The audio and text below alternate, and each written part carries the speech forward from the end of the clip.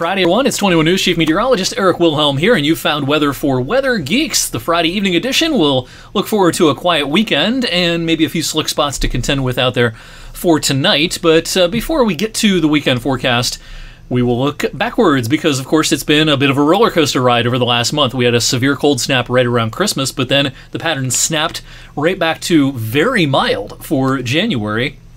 Just a few days after Christmas. We've been in this general pattern ever since. We had one day back on the 7th that was 1 degree colder than the average. We'll make it 2 tomorrow. The second colder than average afternoon of 2023 so far is coming our way on Saturday, but every other day has been warmer than the average by a fair margin. As of about 5:15 this afternoon, we had registered 0.3 inches worth of snow, actually for the second consecutive Friday. 0.3 inches worth of snow at the Youngstown Warren Airport, but the number, very paltry for the month, and we're running 7.2 inches behind average through the first 13 days of the month. All right, these observations are several hours old, but it shows you that we did have some accumulating snow in the expected areas earlier on today from Cleveland across 271, 422, I-90, Geauga, Lake, Ashtabula County up into northwest PA, into Erie County as well. A few or a handful of inches was pretty common, and we still have some snow flurries out there. As of this recording at 7:17, we've actually seen a little bit of an uptick in the scattered snow shower and flurry activity. It's not going to amount to much, but little dustings and candy coatings can still be slick. We're a couple hours past sunset now, and temperatures are falling back through the 20s, and those snowflakes can have an easier time sticking. We're under a sea of clouds right now, but this will change on Saturday. This thick cloud cover will thin out pretty quickly as we get into the midday hours on Saturday, but after starting out around freezing, as of mid-evening, we've cooled off below freezing into the middle and upper 20s, and this process will continue over the next several hours. So if you're going to be out and about for any reason tonight, you're not going to see much snow accumulation here locally, but a slick spot here and there, bridges, kind of the usual kinds of surfaces that tend to be colder than others, especially if they're untreated.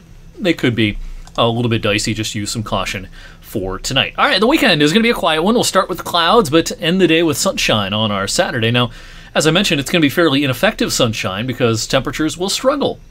Our average high is about 34. We'll stop at about 30 Saturday afternoon. Then a crystal clear sky Saturday night as high pressure nudges in. Means it'll be even colder. We'll probably slip into the teens in most of the valley for Saturday night, first thing Sunday morning. But a nice rebound Sunday afternoon with a good deal of sun. We'll see temperatures rising into the upper 30s, maybe even flirting with 40. Even warmer on Monday. This will be a nice start to next week, a Martin Luther King Day to enjoy weather-wise because we'll have no rain, no snow, and temperatures will make their way into the 40s in the afternoon. Although clouds will increase as the day wears on.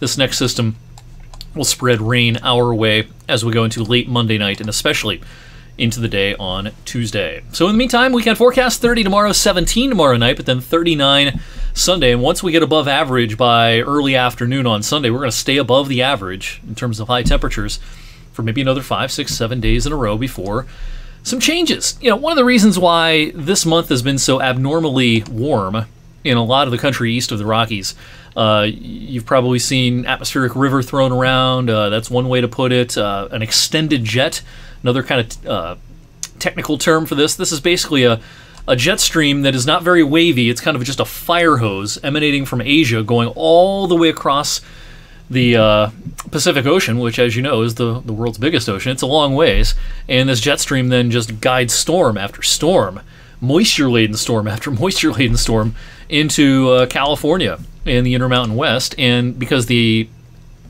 pattern is dominated by Pacific air and the jet stream is not undulating a whole lot, you don't get a lot of Arctic air coming in from the north. But this will change in time. We're going to fast forward to 8 days from now. This is next weekend. You can see there's some changes here. Instead of a continuous jet like this, you're starting to see it becoming a little bit wavy, maybe even a ridge trying to build along the west coast.